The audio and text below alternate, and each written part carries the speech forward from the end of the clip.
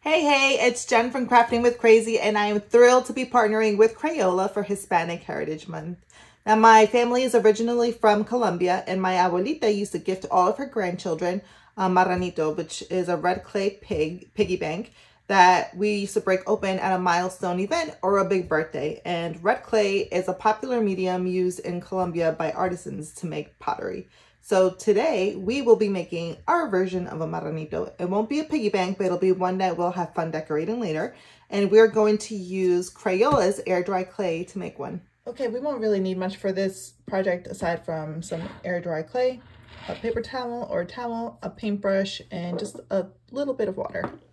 All right, so first we are going to form the body of the pig, and I do recommend taking off any rings so that the clay doesn't get lodged into the stones and so they don't leave any impressions on the clay, right? So we're going to roll one large piece, a touch smaller than the palm of your hand.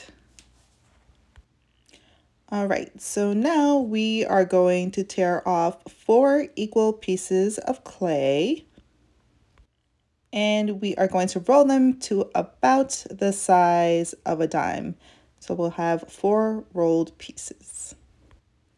All right, once we have all 4 pieces rolled, we'll start to form them into cubes with rounded ends. And we'll do this by gently pressing on them using your pointer and thumbs until they form into a cube, kind of like this. And we'll repeat that 3 times. And don't worry about them looking exactly the same. It'll work out, I promise you. So I'm going to use this side as my bottom since it has that long crease. And then we're going to take a little bit of water with our paintbrush and brush that onto one flat end of the soon-to-be marranito's leg.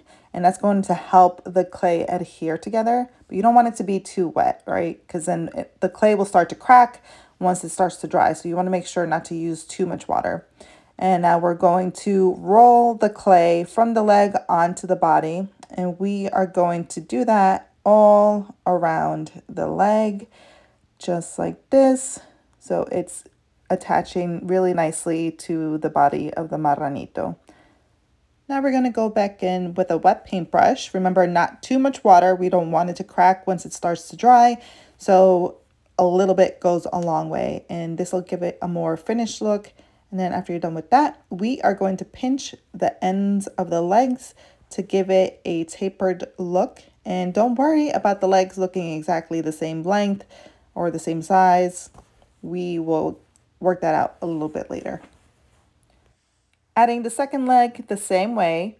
So brushing a little bit of water and gently pressing it down. Don't worry too much about the legs being close together. We can use the end of the paintbrush actually to help you work that in between space and also roll the clay onto the body of the pig like I'm doing here. It is more challenging as you add each leg, but it's not too crazy.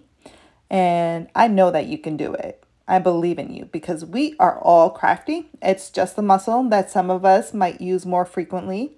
So maybe it's a little bit easier, but we are all creative and we all have that power to create. All right, so you can do it. And we're going to pinch here again to taper it. I'm going to take my pinky to kind of separate the 2 legs a little bit. And we'll repeat that 2 more times and then use the end of the paintbrush to separate the legs just a little bit like this. And then we'll go back in with a wet paintbrush again. And that will help seal the edges. Remember, you don't want it to be too wet again because the clay will crack once it starts to dry. I know I've reminded you a bunch of times already. So if it is too wet, just dab it off a little bit with a wet paper towel. All right. So we can stand our marranito and gently push down on the top so the legs even out and we don't have a wobbly marranito. All right, so now we're going to make the snout. And we're going to roll a ball maybe a third of the size that we used for the legs. And once you have your ball, you're going to flatten it in between your pointer and your thumb. So it's about 1/4 of an inch thick and maybe, I'm going to say 1/2 inch in circumference. It really depends on the size of your marranito. And almost forgot, I'm gonna brush just a little bit of water on one of the flat sides and press it onto the front of the face. So once the snout is on, we are going to roll 2 more balls, about half the size that we used for the legs, maybe even smaller than that, honestly, but we'll figure it out as we go. All right, once those are formed, we're going to turn them into triangles by pinching 3 corners just like this. So we're going to pinch, and then we are going to flatten them, and then we're going to pinch again and flatten again. So we'll do that for both ears.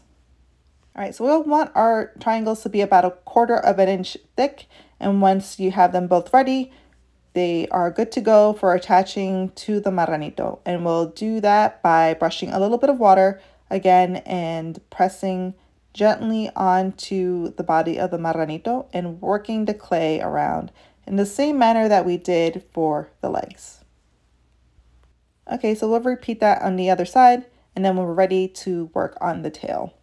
We're going to roll a piece of clay into the tail about 1/8 of an inch thick and maybe 1.25 inches long. Once we have the right thickness, we are going to pinch away any excess of the tail. And we're going to flatten the end that we just trimmed off. And we'll brush that with a little bit of water and press that onto the end of the marranito and really work that clay in so it's adhering really nicely. And then we are going to gently, very gently curl the tail of the marranito. Now all of the clay is molded into a marranito. What do you think? All right, so now for the last part. Now we'll take the end of our paintbrush and press into the snout to form the nostrils of the marranito. And then you can use either the same paintbrush, that's what I did, or a larger one to form the eyes. And we're going to press deeper into the marranito and move it in a circular motion to make a larger hole for the eyes. And there you have it. And now we have our marranitos. And what comes next is what I think the most difficult part, which is waiting for this guy to dry. And since it's a pretty thick piece of clay, it'll take 3 to 5 days more or less. I want to say that's how long it took this guy to dry, but once it does, it'll have a white finish to it and it'll look a bit chalky, but it'll be ready for you and your little ones to paint and have fun. We hope you'll make marranitos of your own, and happy Hispanic Heritage Month.